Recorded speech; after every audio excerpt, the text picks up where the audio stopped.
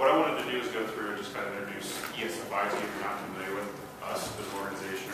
Do any of you all know who we are? No. Okay. All right. What I'm going to do is play a quick introductory video to kind of briefly explain how we're set up. A lot of people want to see how it works. I get that.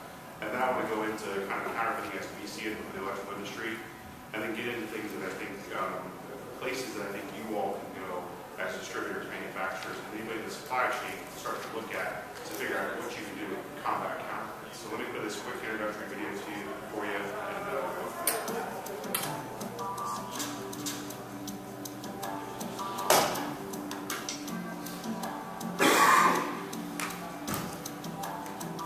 Electricity is an integral part of our daily lives. It is in our homes, schools, and workplaces.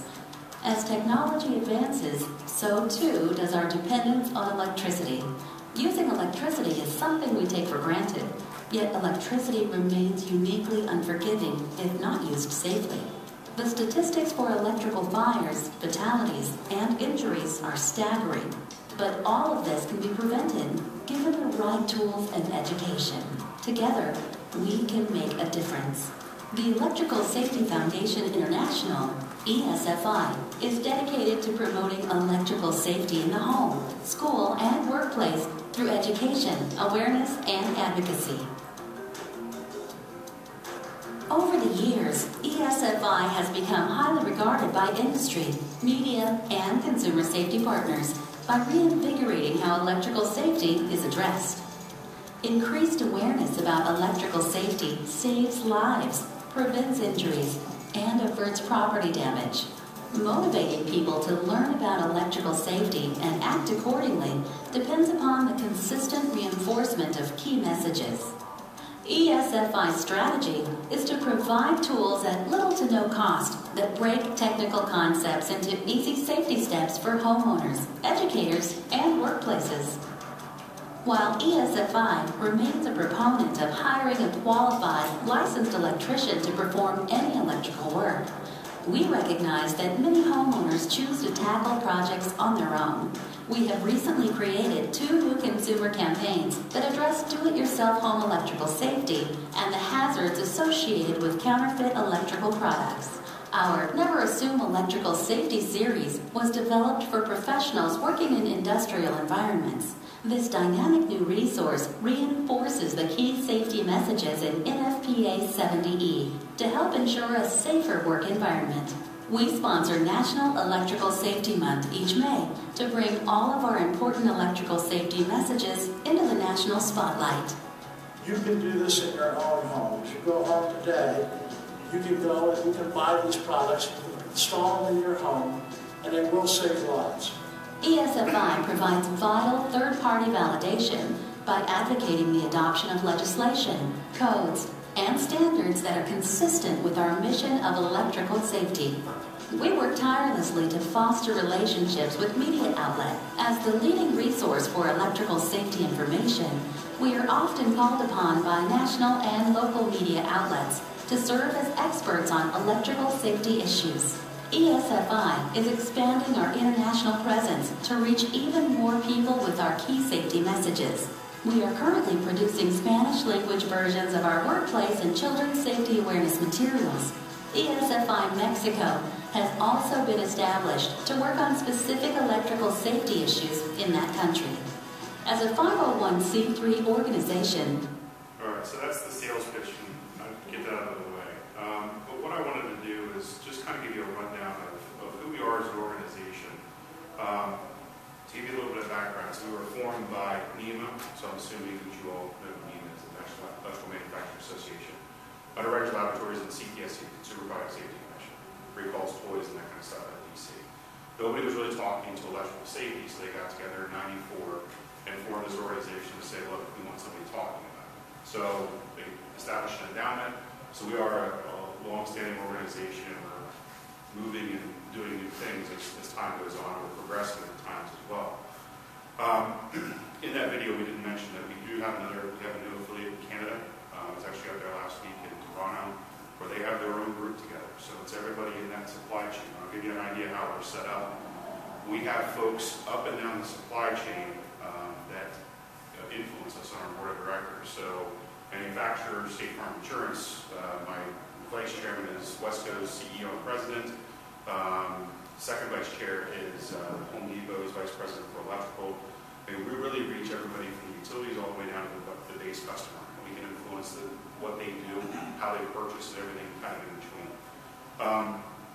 It gives you an idea of some of the people that do support us. We're heavily supported by manufacturers. That's how it started out. We're starting to change that now. We're bringing in a lot of utilities. And that includes everybody from the rural guys all the way to the publicly owned guys, the IOU guys. So we really are bringing a lot of new folks on to make sure our message is spread across the nation and hopefully globe soon enough. So the topic today was counterfeits. So to give you an idea where we started from, we wanted to take this on with NEMA to say, look, counterfeits are dangerous. We didn't know how big the problem was. There wasn't a lot of great statistics. Being located in D.C., we have a lot of opportunities to talk to different folks that I think might actually be able to help you depending on what counterfeit means to you and your business. So this is where we started at about 4 years ago with Counterfeits and Kills. Some of you might have seen this. And really what this was kind of a video just to kind of encapsulate what counterfeits were for the electrical industry. And this is then taken off into other efforts that we put out there. So let me put this for you really quickly. If I can find the video. That's the video. All right. So what we did, that was about 4 or 5 years ago. So we had a good program, but it was really just one bullet.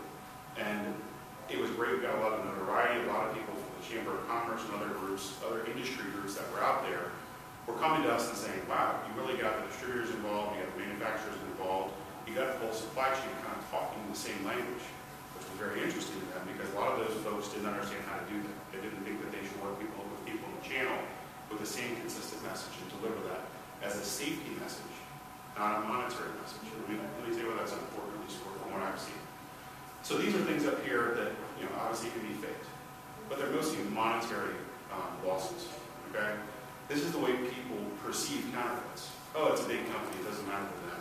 So Nike, what does it matter to them if they lose a couple pairs of shoes? Software, CDs, that kind of stuff, IP and purses and stuff like that. This is what I thought was interesting. They're actually starting to counterfeit razor blades that I use. So I'm now not purchasing one eBay like I was before. And what I want to do is kind of get you thinking as an individual. That'll help you think about what it means to your customers. A lot of people feel like, oh, I don't have to worry about that. I can promise you it's in every one of your communities. A lot of the videos that you saw on there were me going around the country and doing hidden camera things on the 7 o'clock news.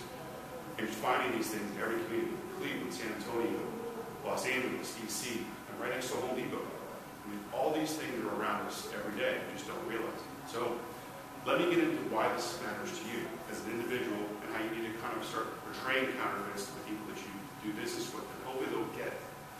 So now we're talking about things that are counterfeit that can actually really hurt you or your family. So you want to save a couple cents, look what happens. So brake pads. As soon as you apply the brake pads, that's what happens. That they're fake. Right? Put it in a little perspective. Obviously, a little blue pill, everybody's favorite pill. I mean, these things have killed people internationally because they're not regulated in any way, shape, or form. Toothpaste. There's like rat poisoning in toothpaste. They put out in Colombia, it should kill a couple kids. Cigarettes, another thing that's a big issue.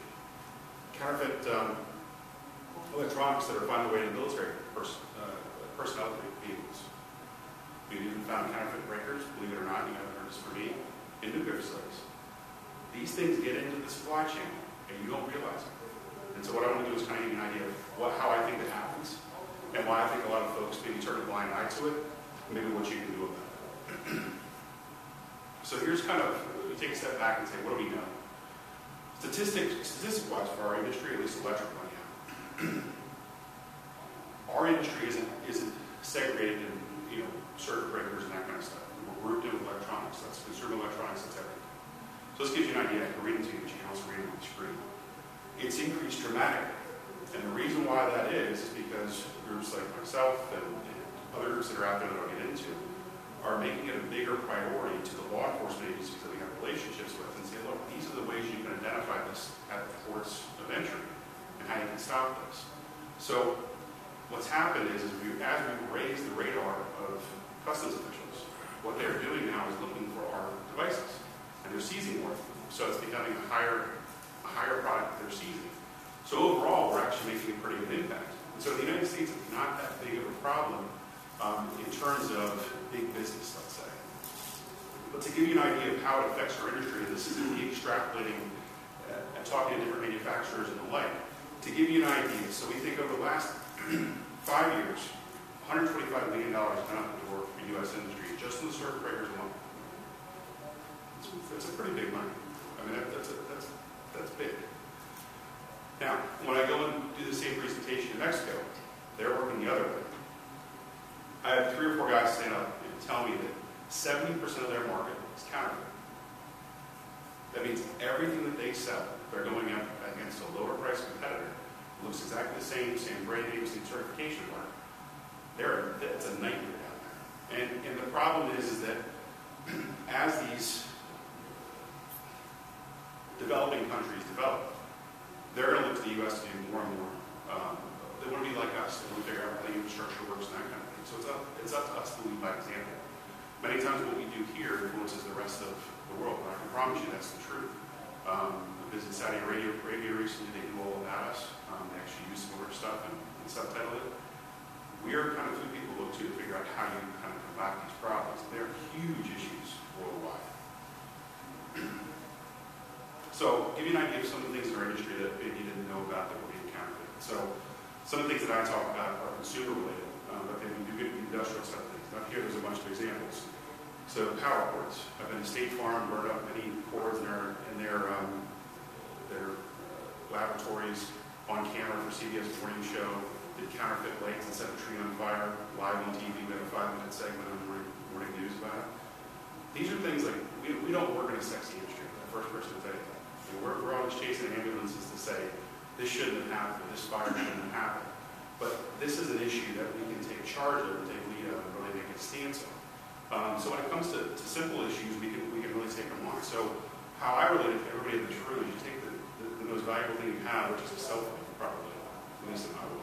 It's sad. It's true. You buy a fake charger off of eBay, plug it into your phone charger. What's the worst thing that can happen? Charger melts away and costs $10. Worst problem, you lose your phone. Worst problem, it starts a fire. You start to relate it to people, and for the guys that are running, no offense. You buy that new big screen TV. What do you know about the surge protectors you're plugging it into? Are you sure it's safe? Is it not going to hurt that? So you bring it down to your level, make people understand it, and hopefully they'll start to see what the impact truly is across the board. And take away the Gucci and the Prada and the music and stuff. We're talking about life and death things. So it's a lot different. The cords I have up here, I'll give you a prime example of what I'm talking about. They have speaker wire in them. It's really just, it's a shame what they put in them. And I can tell you a lot of people are very surprised when you plug it in and how quickly a fire actually breaks out.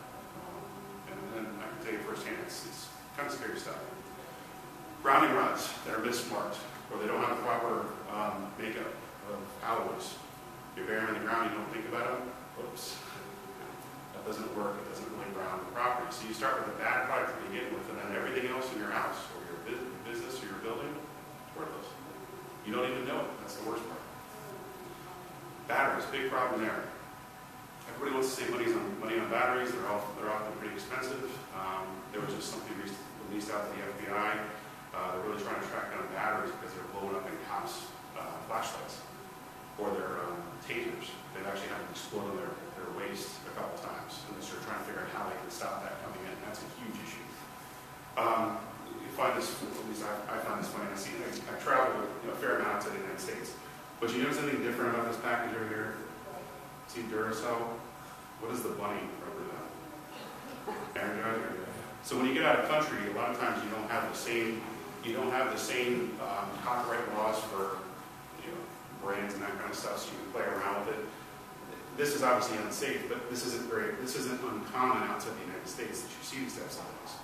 And for us, we just don't pick it up. And I often get the same reaction. But again, you're talking about cell phone batteries. You're talking about every battery that you can possibly think of. People are counterfeiting. They're selling them over eBay, and they're getting easier and easier to bring to the workforce or to the nation. So, is there anybody here from Schneider? Okay. So you all done a great job of prosecuting and finally have our first hopefully big verdict coming down in the next couple of months. what you've done and UL has done. This is some of the, I've got some counterfeit Schneider breakers up here if you want to play around with them. I would never be able to tell you, and I think most of the guys that were probably Schneider would be able to tell you what's a fake, what's not fake. I mean, it really takes a lot of research and effort. And at the end of the day, these are the people, and this is the scene that you see when people are over there producing them in China or wherever they're producing them. This is the factory of the technology that's being applied. So it's kind of a scary thing. Now, some real-life examples. I mentioned the Christmas tree fire. This is what we put on the CBS morning show. But here's an example of a fake charger that you leave in your bed in the hotel room. Oops. Computer, fake battery. Does this look familiar underneath your desk? By chance? This isn't my house. It's actually probably ours. But again, you bring it down. If anything in this, network is fake, you've got a problem. And what's plugged into it? The most expensive things in your house. TV, computer, the things that have all the memory on it, and it's a big deal. So again, bring it to the human level. I think you'll have a big difference. So where are counterfeits coming from? Asia Pacific region is pretty much well known. India and Africa, we've also seen some counterfeits come out there. Why is it such a big problem? And I'll try to relate this to maybe some of the things that I've heard. You all can tell me if I'm crazy, but I'm not necessarily the expert on everything. But this is becoming a big problem because there are no borders anymore. You can go on eBay or Alibaba in the Middle East or anywhere else and purchase things that you don't know who you're buying from. They have a pretty website. I was just down in Panama last week in an Interpol meeting, which brings in all these law enforcement officials. And you can make a website look like you're a whiz-bag company. Those things can go overnight. The only way they can trace those folks is to follow the money trail. We went through the process of actually how the FBI actually did that with fake cases. And they've done a couple prosecutions, but at the end of the day, it's very, very difficult because what we're finding is there's low to no fines and little penalties. So I'm going to give you another thing I heard from a guy this past weekend. They had lost a drug lord about 3 years ago. Didn't know what happened to him. Comes out, they find him in Miami. What's he doing? Peddling counterfeit stuff. So he left the drug trade and went to the counterfeit trade. He was making a lot more money. And the logic for him was, even if I got caught, what does it matter? I'm not going to jail as a drug trafficker. So I mean, it's a big money thing. It's not only Prada bag, not only Gucci, Chanel. There are other things that the consumers need to know about, and that affects our industry. So a couple of things. Online experts, everybody acts like they know everything because they have, my days, we had encyclopedias. God forbid you have a computer now, you can research everything and then be an online expert. That's a problem for both professionals and for consumers.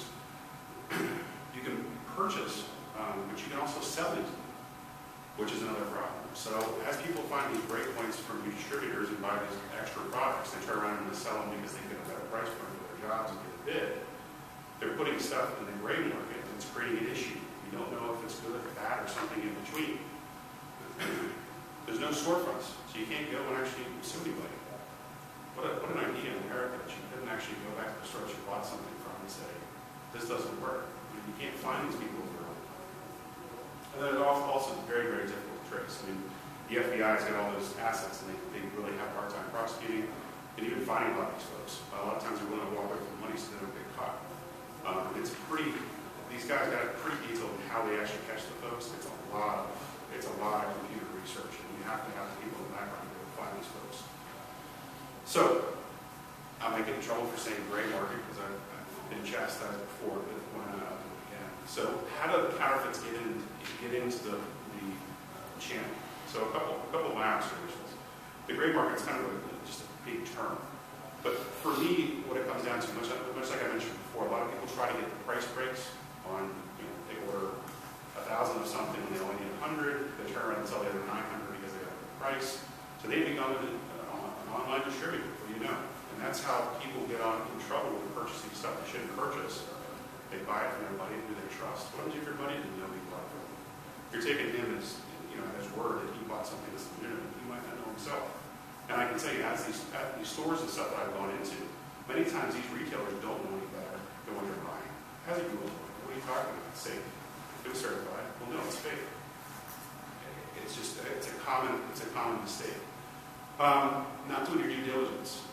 What it comes down to is you kind of get lazy your guy. do it all the time. You just kind of assume you didn't go through, you didn't check certain things. And that can get you in trouble. Repurposing and reclassifying a product, not for its intended use. So act like it's a higher rated breaker than it actually is, something like that. Commingling legitimate goods with counterfeits, that's a really common practice.